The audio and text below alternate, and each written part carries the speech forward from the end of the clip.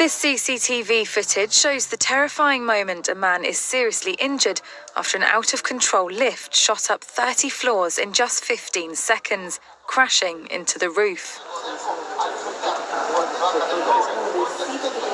The footage captures Jose Vergara entering the lift in a building in Santiago, Chile last Friday evening. At first, the doors close, but within seconds suddenly reopen as the lift begins hurtling upwards at high speed. Floors can be seen flying by as Jose frantically presses the buttons on the control panel. Jose was found with injuries to his head and legs, and the elevator apparently slammed into the roof. He was taken to a nearby hospital where he remains in a serious condition. According to local media, the lift was inside a building that was finished just 8 months ago.